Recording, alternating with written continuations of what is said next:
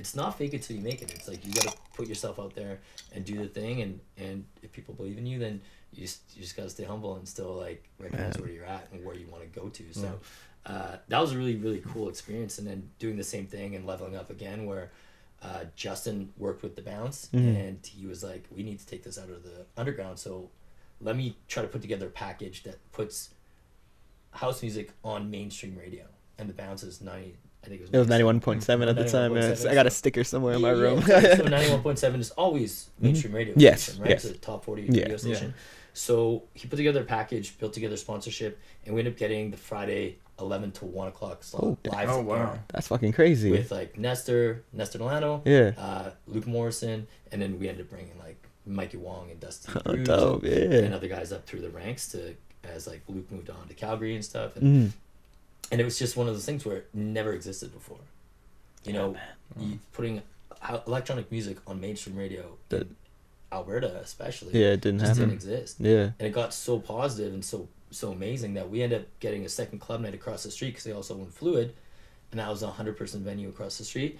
And you know, don't mind me bragging about. Maybe you gotta say it, man. But it was good, man. It was like they were like, yo, we got 200 people in lineup. There's only 100 people capacity across the street. How about you guys just do something there, and we'll just like take their money while they're in line. Exactly. You know what I mean? Like was even make it a queue, right? So that's how businesses should work. Yeah, but clubs, you know. Yeah, it works together, and we really had the foresight to do it. They invested in us, and they took risks with us, and it wasn't free. We worked hard, you know, and we didn't make as much money as maybe we should have in hindsight. But nobody was taking advantage of anybody. We're all like working hard together, and that's awesome, to build these partnerships, and it was really, really amazing to see what we could do. And we went from like, you know, the standard stuff was crazy, like you know, booking fucking everybody there. From like those guys to like Sasha to Digweed, these guys are like Carl Cox we had there. Oh my god! Like, these are what? The number one Holy fuck!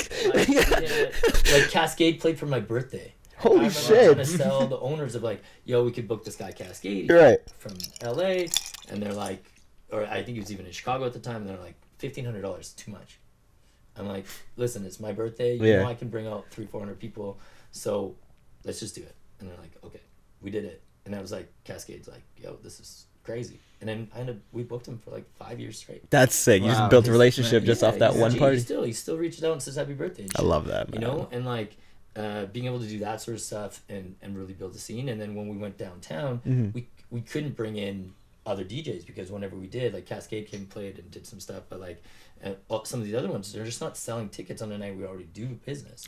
So you know, Justin did a great job of getting some extra sponsors, and we ended up syndicating the Pete Tong Essential Mix on the Bounce as well. That's dope. So that was another show that was on the Bounce. So again, this is crazy. like 2005 maybe. You guys were pushing. Yeah, we were pushing. Yeah. Thank God that you're saying this, because like people don't know this, man. People have no idea. Literally, and I think if you're born in 2004, you can get in the club now, right? Yeah, I think somewhere around there, right?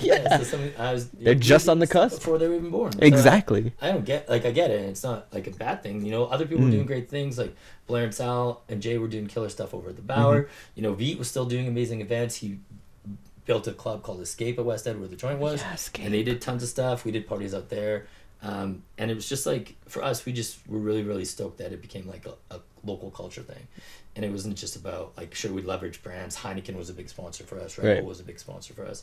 But it was just about like really getting the message out there and changing Edmonton for the better. We'd go to like, at the time where like local is on Jasper Ave, it was Joey's.